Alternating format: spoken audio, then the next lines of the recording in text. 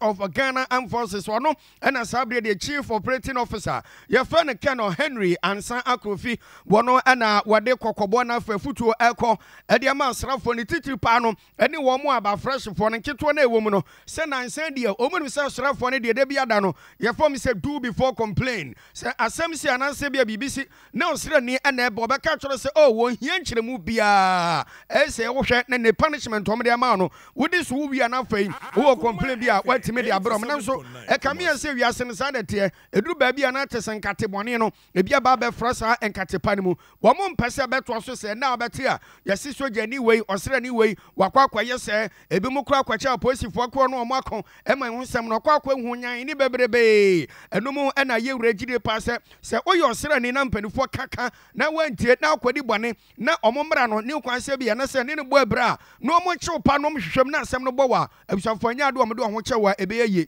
o betimi atwa so ye pa na Colonel Henry Ansan Akrofi edi nsem nyina to dwabra santimantem se no mekira aya police soja fo o ma so ya kese wa santimantem se empanifo eye kusuma mamara wo mo esi adankura mu be se eye duo no edi ma asrafo anketo ne si nipa be se duanan ene betima akwakwade me ho ena opani edi sansem we atudwa.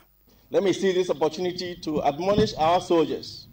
to desist from any form of illegalities that will bring the name of the Ghana Armed Forces into disrepute. Serious consequences are there for such infractions. When found guilty or culpable for any of these acts, you will be severely sanctioned. And finally, let me take this opportunity once again to highly commend you, the commanding officers, defense, civilian staff of this great unit, for your continued effort in ensuring peace and security in this region, despite the numerous challenges that we are confronted with, in alleviating accommodation challenges within the system, and Command is highly pleased with that effort. To all partners, our development partners who contributed immensely in one way or the other in support of this project, on behalf of the Chief of the Defense Staff and Chief of the Army Staff, I say we are most grateful to you and hope the bond of friendship and partnership that has been established will be maintained and grow from strength to strength. To our young soldiers who will be privileged to occupy this edifice, I entreat you to take good care of the facility to guarantee a longer lifespan.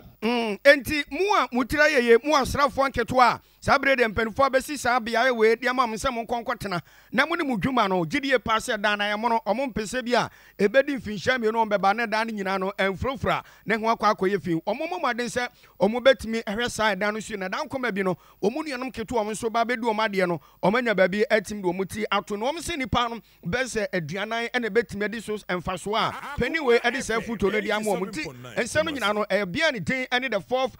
infantry battalion ho santimantem ase no ena ese ankwankran na fempanifo bi kabo mu a omasi sa dan no e de ama asrafo anketo ase omo so no ebenya ba bi di omo ti ato